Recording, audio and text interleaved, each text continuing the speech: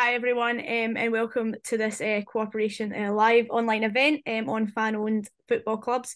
My name's Eva Murray, and I'm the new campaigns officer at the Co-operative Party, and I'll be your chair for tonight. It's my first time chairing one of these co-op lives, so please be kind and nice.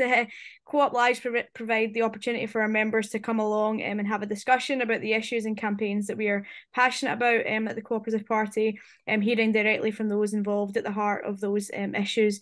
I'm really pleased to welcome you this evening, but before I introduce the speakers, I just wanted to kick off with a little bit of housekeeping and a few tips on how we can make it as interactive and as comfortable for everyone taking part. So firstly, for those of you who may be hard of hearing, you can enable captioning by pressing the CC icon on the bottom tools panel of your phone or computer on the Zoom app. This Zoom call is being recorded and many of our members cannot access it live, so we will make it available to view via the Co-op Party's YouTube channel afterwards. So if you don't want your image to be seen, remove yourself from the video and just go to audio only. You have been muted to make the content of this call clearer by preventing interruptions and any background noise. Only those speaking will have sound enabled, and when it is your turn to speak, we will send you a message asking you to unmute.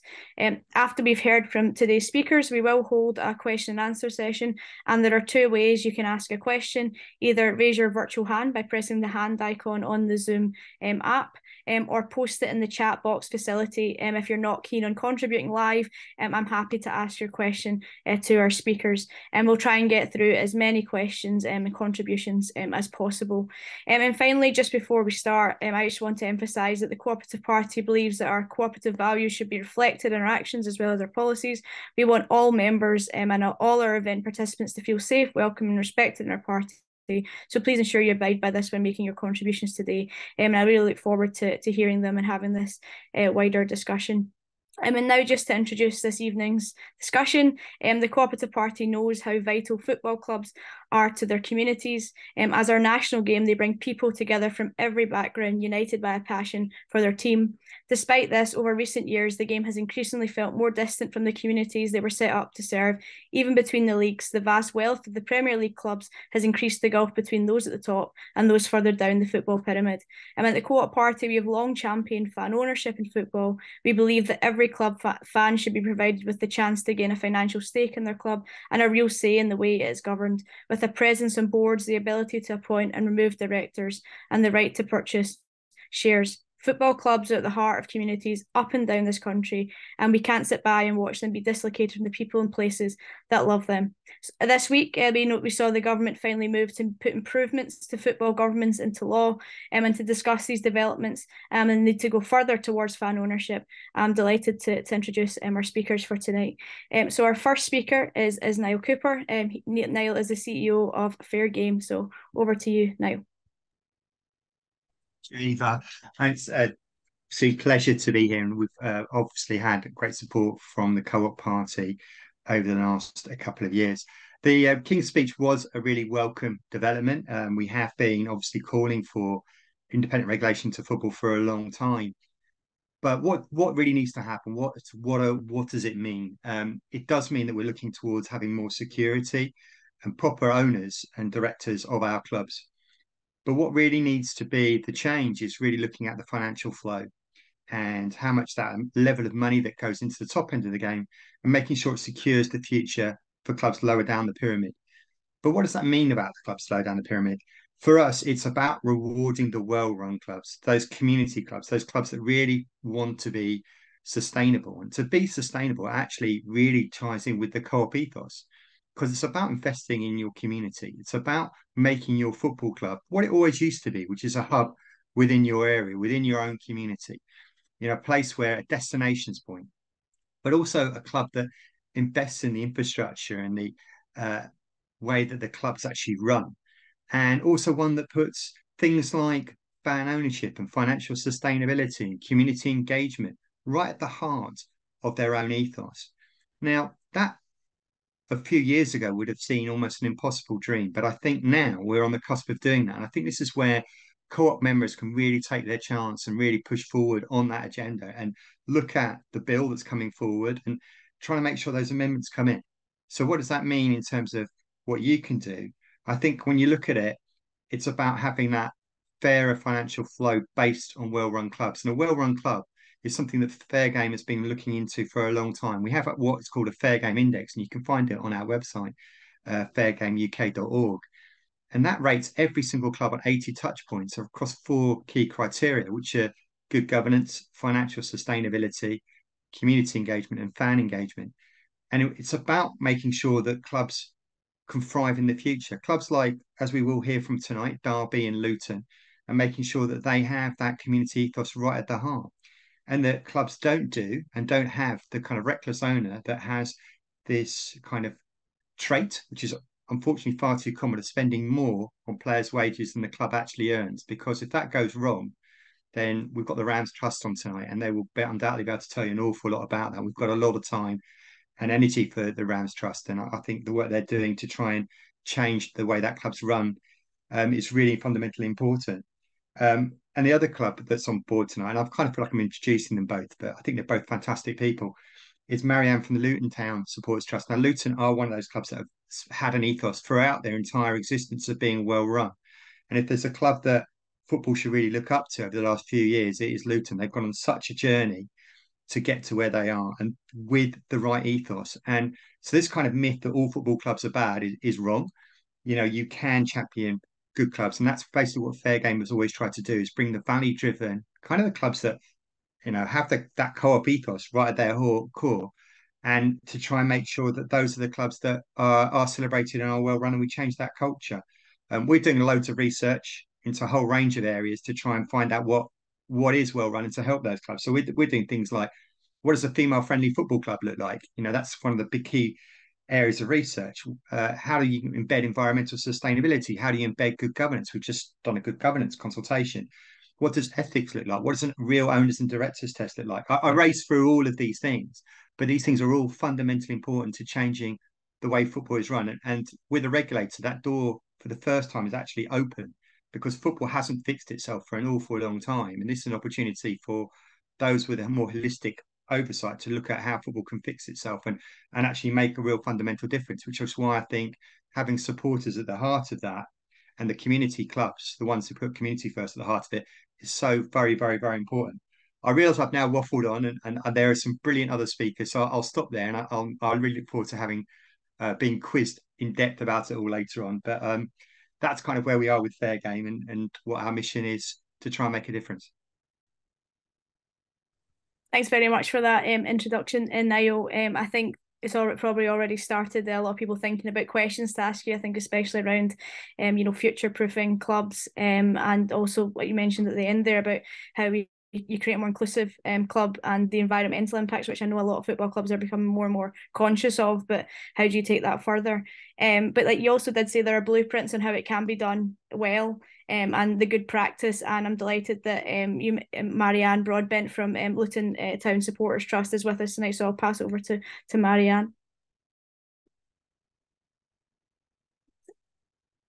Hello, hi, really nice to meet you all.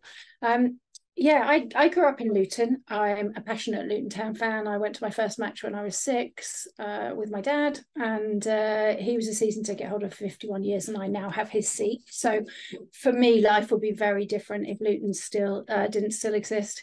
I have got involved now. I'm on the board of the Supporters Trust. We were one of the only trusts to present to Tracy Crouch, and I'll tell you a little bit about the Luton story, which is how come. So it's a testament, really, I think, to Luton and Luton fans that we're still around. And through that, got to meet Niall, and very proud that Luton Town is now a member of Fair Game, and I sit on the advisory council with Niall. Just in terms of the trust and our role, I suppose, looking forwards. And I really feel for you, Eva, because we were, like, we've had our bad times and we have survived. So I feel for your moment. We have at the moment 4 key priorities and strategies. Protect and support the club. Obviously engage and grow our membership, professionalise the trust and the way we interact with the authorities and with the club, and representing obviously the voice of the fans. we do have a good relationship with the club. But if I just step back a little bit, Luton is one of the oldest football teams in the country. We were inaugurated in 1885. And it is fair to say that we've had our ups and downs, and primarily due to bad owners. I'm not going to say anything about the FA.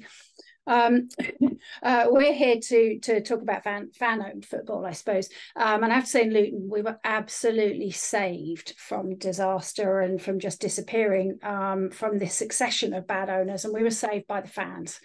They created a trust. They called it Trust in Luton, I think, in 2003. That evolved into the Luton Town Supporters Trust a little bit later.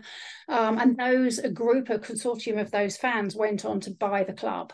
So 2020 Developments they are fans of Luton Town. They've all been fans all their life. They care a lot about the fact they talk about being custodians of the club. You know, they're not the owners of the club, they are the custodians of the club that is keeping the club there for the community. If I go back 9 years, we were, because of various points deductions and bad owners and debt and etc., we were playing in non-league football. And in the last 9 years, no little due to 2020 developments, we've just gone from strength to strength. There's a beautiful chart. As a fan, you will just want to look at going up and up and up. And this year we were promoted to the Premier League. That could be the end of our story. We hope not, but let's see. But holding our own at the moment. I think there are a number of different ways of fan ownership, and we're lucky in that we've got 2020 development. We work very closely with them. So as the Supporters Trust, for example, not least matches and meeting them for drinks before matches, but things like every time they have a board meeting, we have an after the board meeting with them, with the trust, that just says where they share the finances. They talk to us about the challenges. Obviously, we talk about the football and performance. And they are helping us. We've done a number of things to put protection in place, and they're helping us because they recognise that they might not always be around, and they want to make sure these mechanisms are in place. So we have a number of shares in the club. We have the image rights. So we have signed off image rights, which means that the club cannot change the colour, the name. They can't move us out of Luton. We sign off the strip every year. Etc. So we have some protections there, the sort of things that you don't necessarily think of as important until someone tries to change them, and then suddenly it's like, whoa, you know. I mean, well, look at the Super League. I mean, that was a bit of a disaster, wasn't it, last year? If I talk a little bit about community, because I do think that what you said in the introductions about sort of football clubs being vital to their communities, and I mean that is true. You know, there are a small number of the Premier League larger teams where they've got fans from everywhere, but everywhere else it's the heart of the community, and Luton is a very diverse community.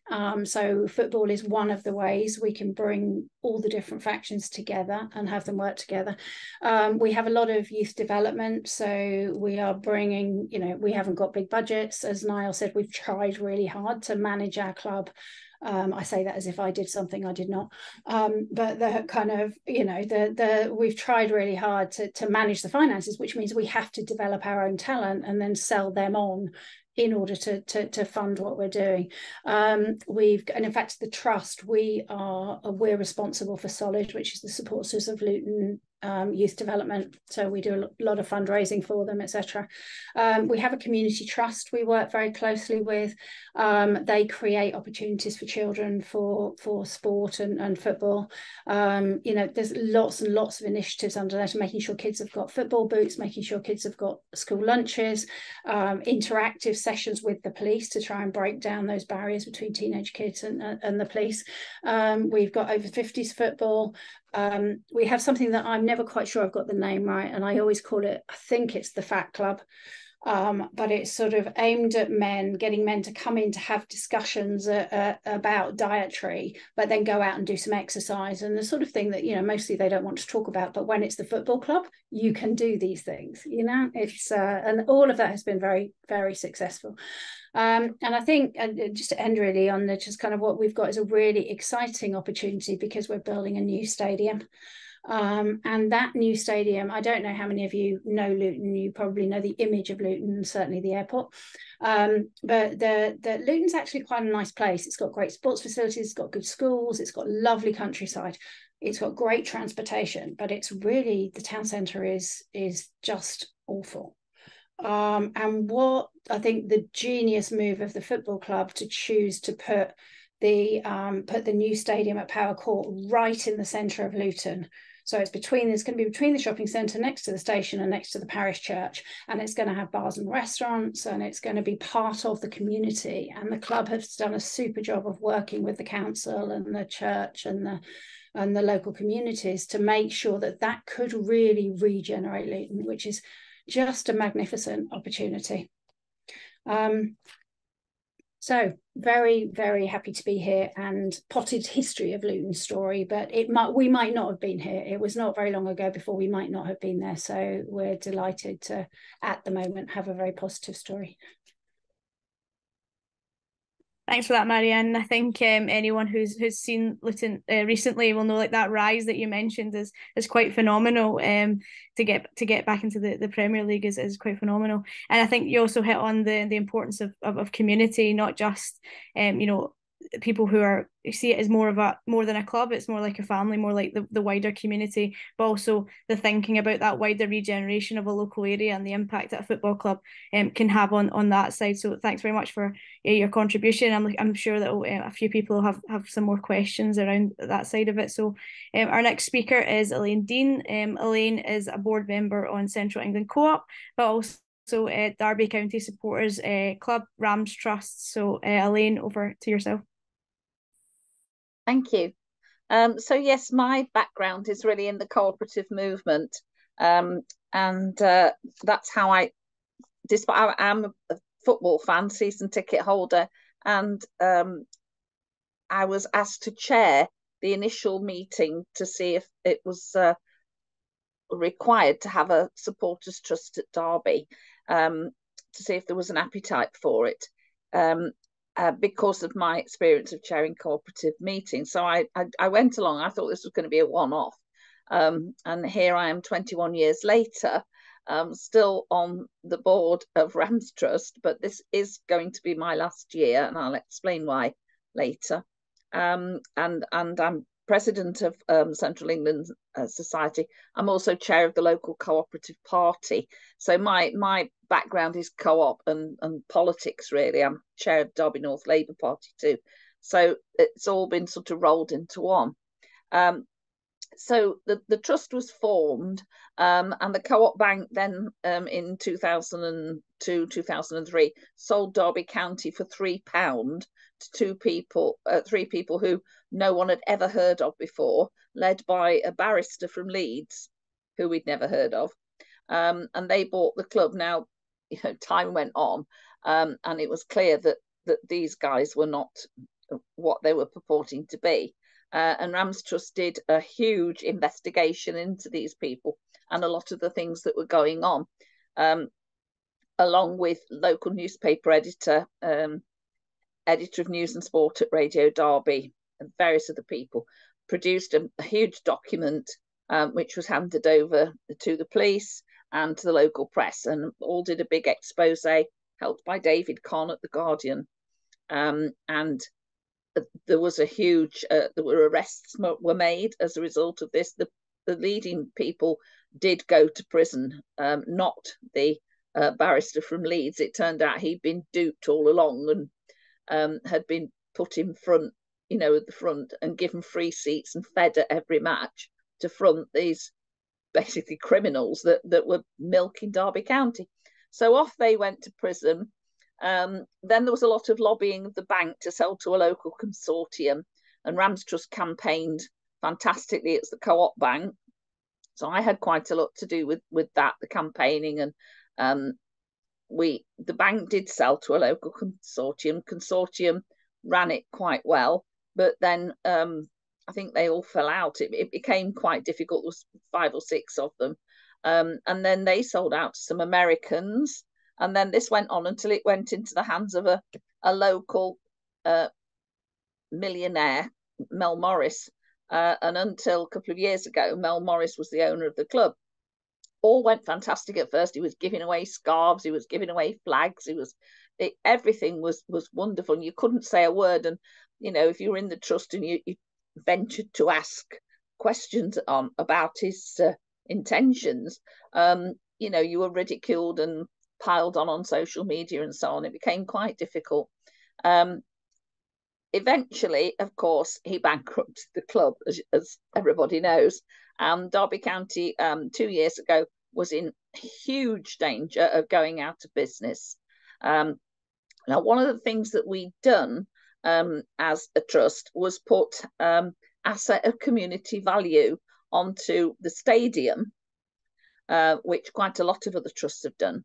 But we also put one on the training ground, which was a separate place under a different council as well. So we got one under Derby City Council, Pride Park, and the training ground under Erewash District Council. And that proved to be a good move, because when administrators were brought in, of course, they had to consult with the trust, who'd taken out the ACV. So we were in right on day one with the administrators, hearing what was going on. And then it just got worse and worse and worse. We were lobbying MPs. We've got lots of worked cross-party with MPs. Margaret Beckett was fantastic. And it ended up, we didn't think we were going to get anywhere. I spoke with Tracy Crouch. It just looked as though Derby was going to have to give up, disintegrate, and start again at the bottom of the league. That's how it seemed. We had a chancer from America came who was going to buy us in Bitcoin. Now he's since been arrested and he's facing about as many federal charges as Donald Trump, I think, at the moment. But that was very unfortunate that some fans had really been taken in with this guy with his private jet and his private yacht and his private everything else, which all turned out to be on lease and various things. Anyway, he bit the dust, and out of that seemed like that really was the end. Came forward a local philanthropist, multi-millionaire, who owned some of a lot of property in Derby. He was a British Midlands pilot who'd inherited his father's business. Now, his father was in a consortium who wanted to buy the club back in 2005, along with former director Stuart Webb.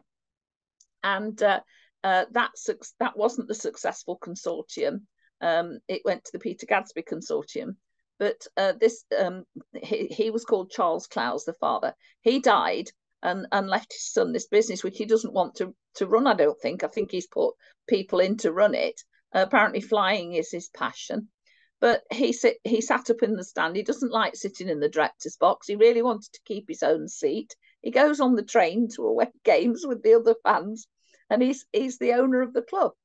And he bought the stadium off Mel Morris. He bought everything, and it's almost like a fairy story. The first thing he did was he said he wanted to implement Tracy Crouch's recommendations, and we've been having meetings, and a supporters board is going to be set up, which will have considerable powers. A lot of the things will be to prevent what happened to Wimbledon happening. You're not going to be able to move the club so far. You're not going to be able to change the colours of the club, as the guy did at Cardiff, didn't he? I think substantially changed the name. I think it happened at Hull. So all those things are going to be handed over to the fans. There will be another sort of board, as like for a match day experience, to discuss things around the ground, not concerned with governance. Supporters board will be concerned with the governance. Rams Trust will have a definite seat on it.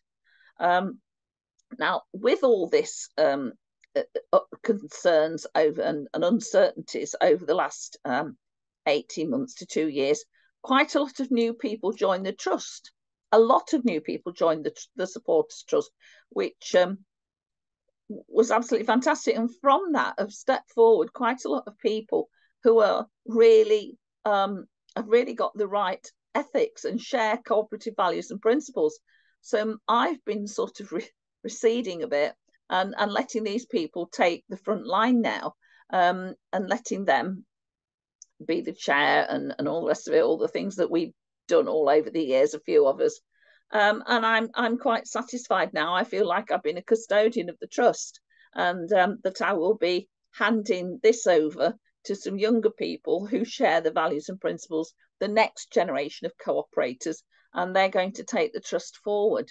So that, so far, that is a happy ending to what's been like 20 years of uncertainty at Derby, up and down, up and down. We're in League One. We don't care. We're just glad we've got a club. And what will happen, I don't know. I don't know if we'll be promoted, but it's certainly nice to be in League One and be secure with an owner who is a fan of the club, and who isn't, a rich Saudi or somebody like that. He's a genuine local person. And I'm always suspicious, but I have to say, he seems to me like a true philanthropist. I don't see anything to be suspicious about. So at the moment, that's all good. But it's certainly been a long haul from when we first formed the trust. And I had to say, when I first went onto the Board of Supporters Direct, yes, I went on the Board of Supporters Direct, elected by members of supporters trusts all over the country. I was on there 10 years altogether. The chair of Supporters Direct at that time was Andy Burnham. Andy Burnham has never forgotten his origins. Whenever we go to anything and Andy Burnham's talking about supporters trusts, he always knows his stuff. He's still there, and he's never forgotten the people that came up with him, and he's never forgotten his friends that he made back in the supporters trust days. I think that's probably all from me. I'm just happy to be here. Okay. Thanks very much for that, Elaine. I think it perfectly encapsulates your contribution there, the persistence of supporters to not give up on a club, and also what you were saying there about trying to think creatively about when things weren't looking good, about using the ACVs to protect assets, and obviously, as you mentioned, how important that was in the journey of the club. But also, I think what you touched on there, like you had, we've seen it time and time again in British football, especially recently, Americans and other international millionaires coming in and with no real connection to a club, just trying to acquire them almost like a hobby. But like you say, a philanthropist came in. He's a millionaire, but an important thing was he knew about the club. He's a fan of the club, and had that connection, a real passion for the club. And I think that's what we all kind of strive for as football fans, as someone who understands our football clubs. So thanks very much to all three of you for your introductions and your initial contributions. I'll now open the floor. So if, like I said at the start, if you want to make a live contribution, please just raise your hand, or if you're more comfortable putting it into the chat, just type it in there, and I'm more than happy to read it out to our guests. And if your contribution is aimed at one of our speakers, and please say who you want that directed to. So do I see any? Oh, I see Rodney Sad. I'll think if you just, there you go, Rodney, you should be unmuted now. Yeah, I'm unmuted, am I? Yeah, good evening all. Previous speakers, yeah, very interesting. I'm one of those match day volunteers. I look after the hospitality suite at Stamford AFC in Lincolnshire. We've just got promotion. We run a good supporters share scheme. But what does the group think of like bigger rich clubs adopting smaller clubs? It's just an idea of mine that, where the funding probably could be cascaded down to smaller clubs, like an adoption scheme. That's my question anyway. Thanks for that, Rodney. I see Niall's unmuted. I'll bring Niall in first. Cheers, Rodney. there's a little bit of me that's skeptical about that, about having a club taking over a smaller club. What I do think is necessary is when you do talk about the wealth within the game, and it is huge, and we're talking £5 billion a year, which is over twice the nearest other league, which I think is La Liga. That amount really should be cascaded down the pyramid in a much fairer way. At the moment, a vast proportion of that stays in the Premier League, over 80%.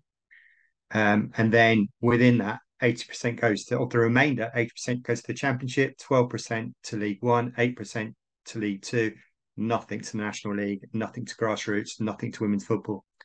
And that's clearly a disproportionate way of how football should go. When you think about the last European Championship final for the men's team, 10 of that starting 11 came from National League academies. So obviously there is a sense about what you could do, and I would want to see significant investment and redistribution of that wealth further down the pyramid in a much more equitable way, but based on going to well-run clubs. Like Rodney, it sounds like your club's a well-run club and probably could benefit from having some more of that finances there. I mean, we are talking huge, huge sums of money. If you were to, and then there's also parachute payments. So a parachute payment, one parachute payment is actually more than all the clubs in League One, League Two, National League North, National League South, the women's game, and the rest of the non-league get put together. One club getting more than 144, if not more clubs. So there's a whole issue about the unfairness within football. And the people who've been tasked by the Conservative Party to fix it are the football authorities, so are the Premier League and the EFL. And the EFL voting structure is weighted heavily towards the Championship. 50% of the votes of the EFL go to Championship clubs. So the likelihood of that changing by being agreed by the football authorities is pretty small. But by a regulator with holistic oversight of how football's finances actually are, could be really transformational. And I think that's where you could look at it. If you did financial flow based on how well run a football club is, then the ability to change that culture and to mean that clubs don't have the kind of gambling things as Elaine saw at Derby. And I know, Marion, you guys are in the lovely world of the Premier League now, but certainly there were plenty of rogue owners in your history that have done that. So it shouldn't be. We do need to look at a very, very holistic oversight about restructuring the whole way football's finances are operated. And as a movement, we'd be remiss not to.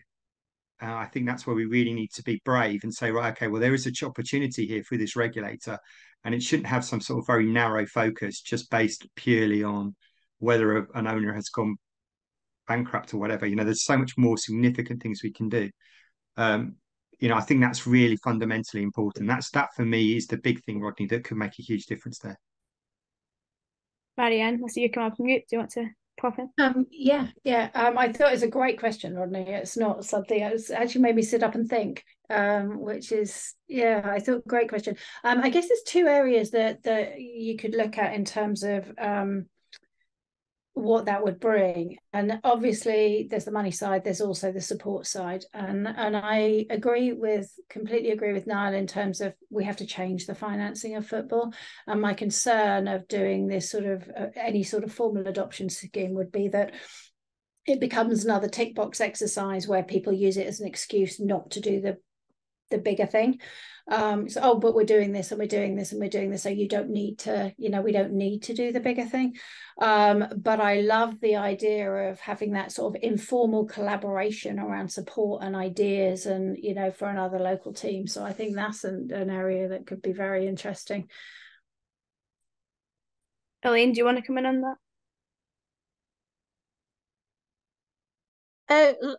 Like Marianne, I'm not really sort of given any thought to that. It's a really good question. I think we've always been, since I've been involved, so desperately trying to keep our own club. We haven't thought about any else. If it became a national scheme to do that, then yes. And there are local clubs that we do have connections with, but it's not anything I've really thought about in the past. We've been too busy in survival mode ourselves. Thanks for that question, Rodney. It's definitely given I think our panel something to think about. I've got Saxon next. think that should be you now, Saxon. Hello. Hello. I'm unusual here because I'm not a football fan, but I am a member of our Exeter City, which became a cooperative about 14, 15 years ago when the usual financial problems happened. And I give them a monthly donation because they do such a lot of work in the community. They work with children, they run an academy, and also they've been particularly active in the kick out racism, which I think is a very important aspect of football. So I do think we ought to encourage Co-operative Party members to get involved with their local clubs if they are a cooperative.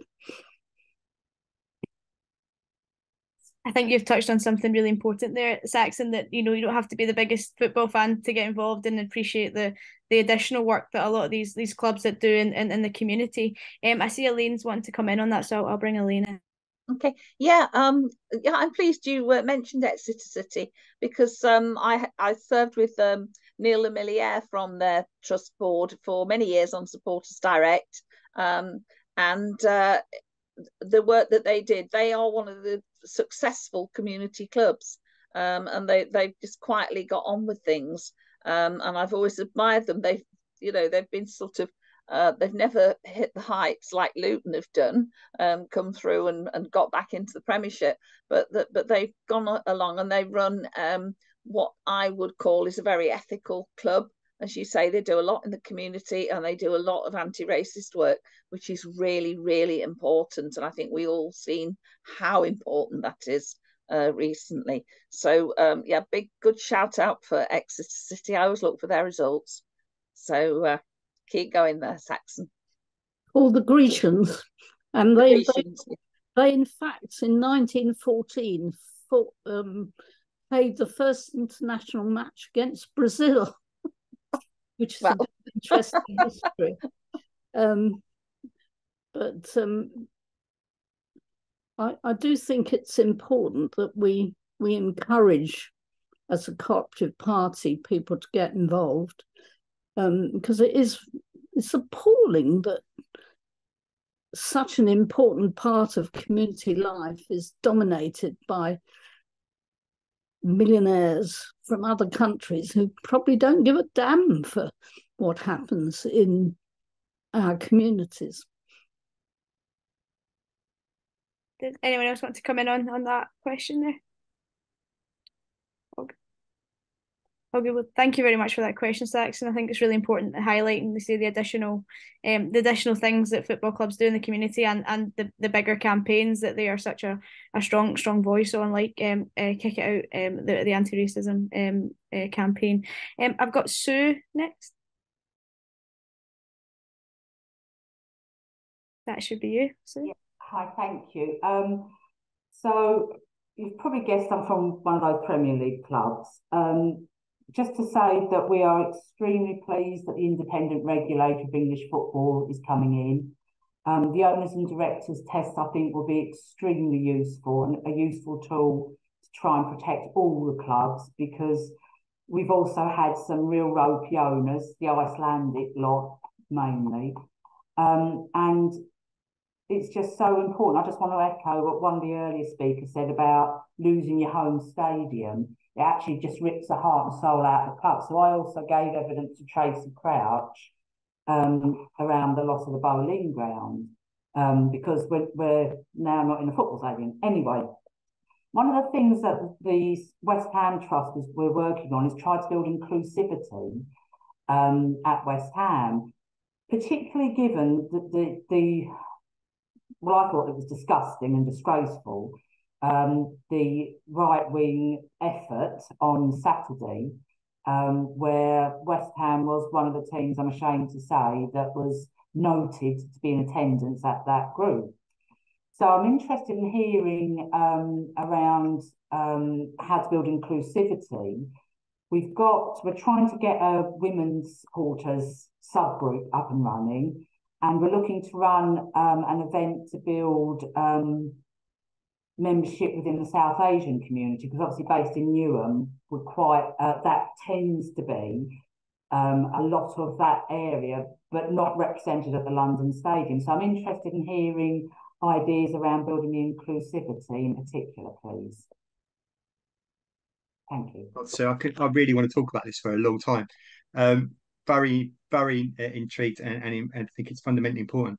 One of the things that was really disappointing about the government's white paper on the independent regulator was the loss of equality standards.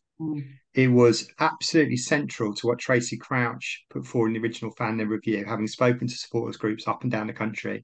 She said that equality standards needs to be at the heart of all of the implementations of what she was trying to do.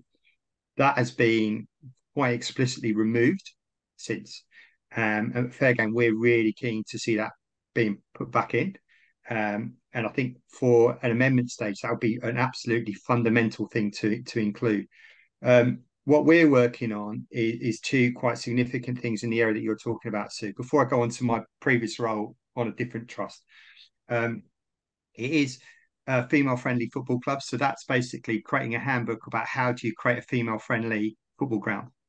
Football club. And it's not just about the fans, but it's also about your marketing. It's about your staffing. It's about calling out sexism at all levels.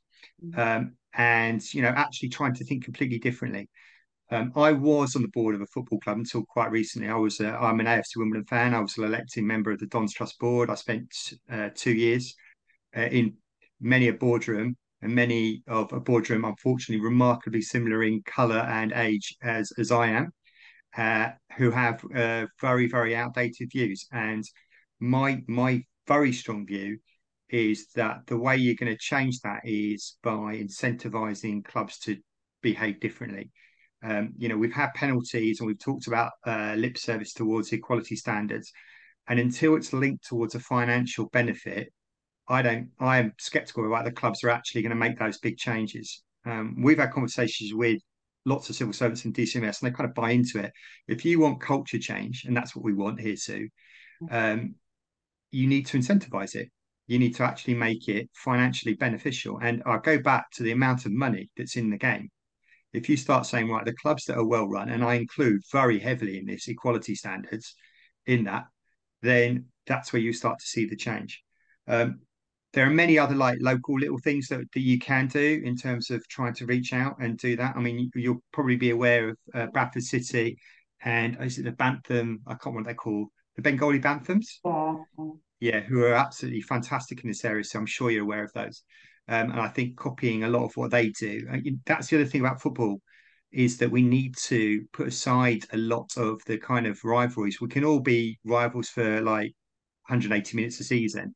But the rest of the time, we need to look at where we can benefit. We are communities. We are all different communities, and we can learn from the experience of Luton, the experience of Derby, the experience of West Ham, and in my case, the experience of Wimbledon, about what you do to really try and embed that community spirit. And I think there's so much we can learn.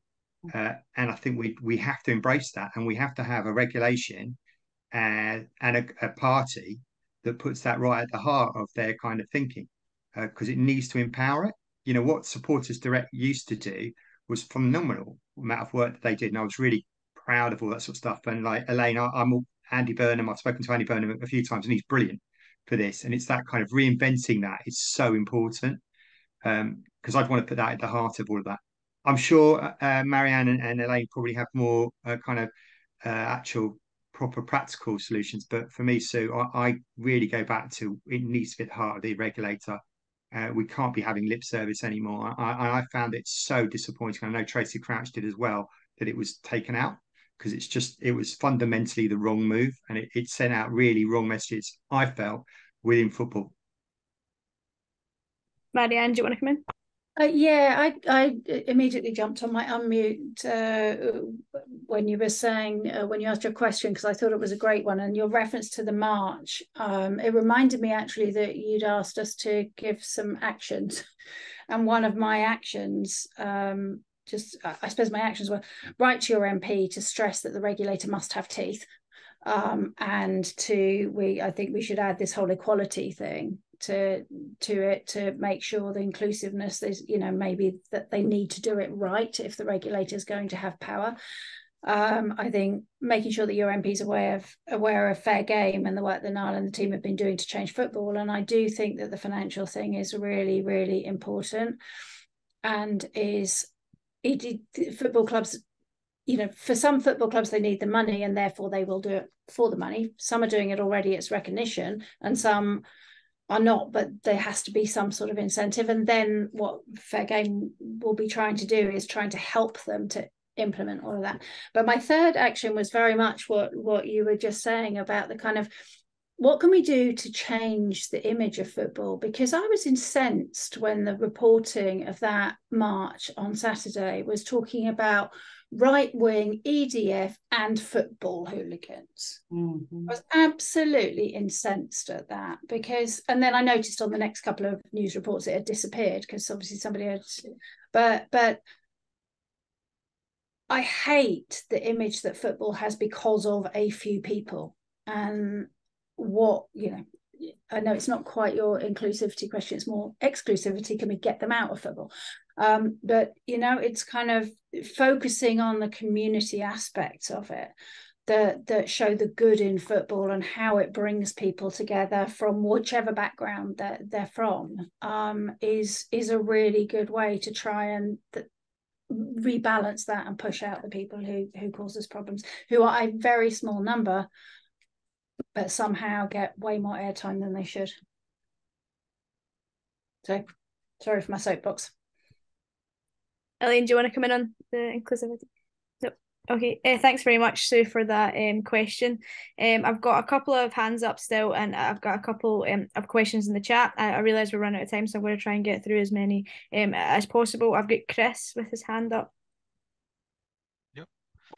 Hi, everyone. So my question is about the fan ownership in other sports like rugby, like cricket. We've spoken a lot about football, but I'm more interested also in how it impacts other sports, if any of the panelists knows about it as well. Thank you. Elaine? Supporters Direct had trust set up for rugby, and I believe there was some attempt to get, I don't know whether that's still continued now, some trust set up for ice hockey. It's also worth knowing that quite a lot of the county cricket clubs are cooperatives. People are quite surprised to learn that, but quite a lot of county cricket clubs are cooperatives. So this does spill into other sports as well. I don't know a great deal about that. That's about the sum total of my knowledge of it. So, but there will be people who know it. Maybe not people on this panel, but there will be people who know at the Football Supporters Association. Yeah, just to add to that, Elaine, I mean, I'm from Fair Game. We've had quite a number of requests for us to expand our remit and look at other sports, because there are similar issues. I mean, rugby is probably the more obvious example than cricket, because there are clubs that are going bust and they are facing very similar financial disparities. Marianne does sit on our advisory council, and undoubtedly she'd quite clearly tell me to keep my focus on football for the moment. But there is talk, and has been, about expanding and looking at that.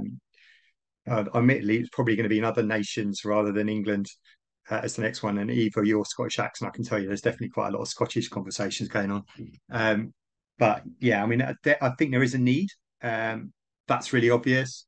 It's about creating that organisation to set it up and to do it properly, and that's actually quite hard. I speak from quite a bit of experience about that, about how you can do it. But I think there is a need for a proper campaigning stuff, and in a way, the Co-op Party could help in that journey.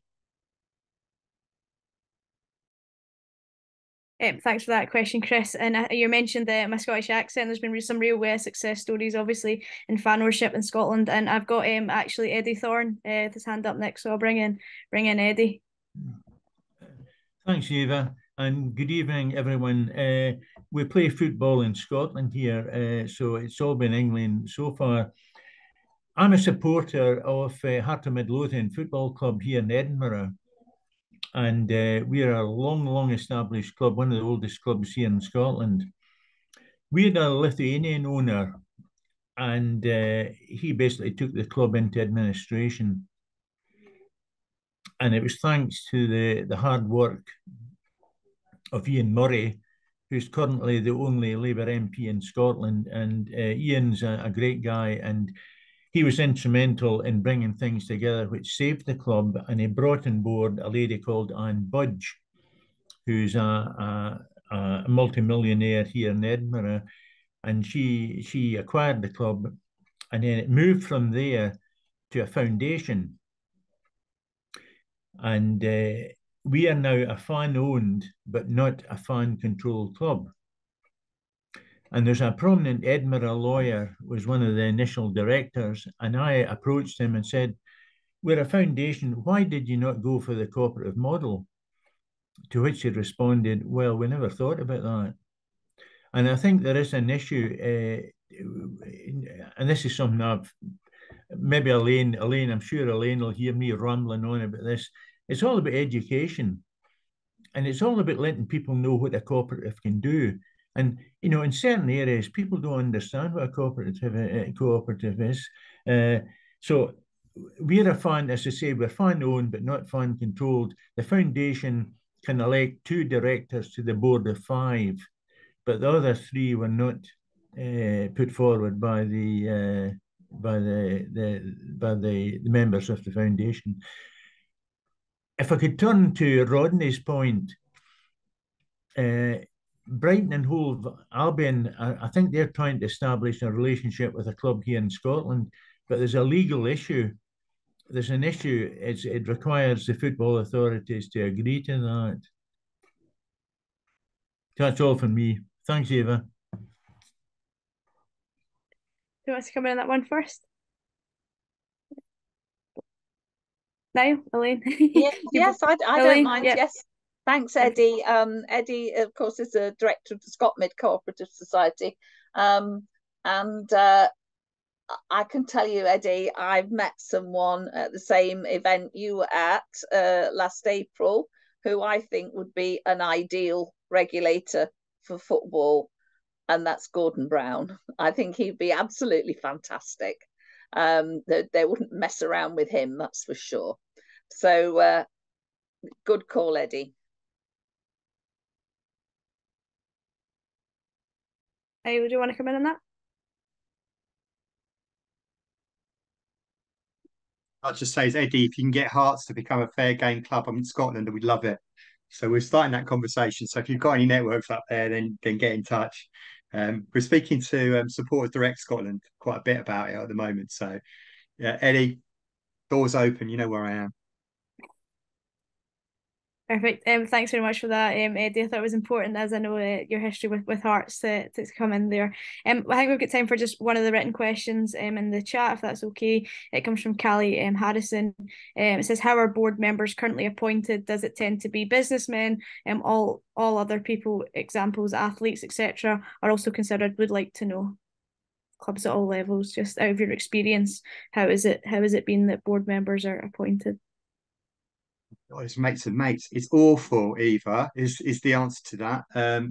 The owners and directors test is a complete mess. It is about as transparent as a brick wall. It's how those decisions are made, nobody really knows. It is written down, but you don't actually have any kind of written judgment. So that's kind of like how they happen. And it is often people tapping people on the shoulder. There is very little transparency in far too many clubs. I am going to mention Tracy Crouch. Tracy Crouch, I was in a meeting with her, radio conversation with Gillingham Football Club, and Gillingham Football Club are not a good example of a football club, just putting it out there. I'm now going to get probably into all sorts of trouble with the recording, but okay. And she was kind of to great glee in saying that she's going to fix the owners and directors test, and that no longer can you have appoint your own mates as a director And that's what she was hoping that the new owners and directors test will do. It isn't transparent. It is all about who you know. It isn't very inclusive. The lack of equality is shocking. There are a few exceptions. I actually had a really great time at Brentford really recently, and that was a club that was probably the most welcoming, inclusive club I've been into in a boardroom for a very long time. That doesn't mean, Marion, you have to invite me into Luton Town, by the way, because I haven't been there yet. But that it is such an exception. So it isn't a great way of football operating, and it really does need to change. And we really do need to look at who, after all, football clubs are role models, right? Owners of football clubs are role models. So we need to be making sure that we get the right owners in. And I would advocate quite heavily for that owners and directors test need to include an ethics element to it. We need to be thinking about what are these people like? Have they got history of hate crimes? Have they got history, in all sorts of dodgy places? The human rights element, that's not really part of an owners and directors test at the moment. It's purely financial, and there is so much more to being a role model than just finance.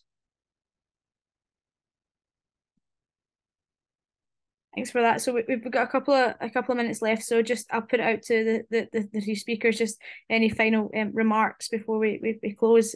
What's been a really useful conversation and a really good discussion. I think. Just I'll put it out. Is any other comments? I don't see anything. So I'll close the meeting there. So I just want to say thank you all for joining us today. Do make sure you email or tweet or X, as it's known now, if you enjoy it. I want to say a huge thanks again to Ellie, Marianne, and Niall for joining us. It's been a really useful conversation, a great discussion. And just finally, just remember that the team at the Co-op Party HQ are here to support all our members. So do reach out if you'd like more information or advice on anything. Any additional questions? I've taken the ones from the chat and the names that they're attached to. So we'll endeavour to send them over to the speakers and get any responses over to yourselves, and we can say if there's any further questions, if you email the events team at the Co-op Party, we'll again endeavour to send over to the speakers. But yeah, thanks again to everyone who's joined us this evening, and I really look forward to seeing you all at the next one. I think it's been a really good discussion and sets our minds right for the battle ahead in terms of the regulator and what our priorities should be. But thank you very much, everybody.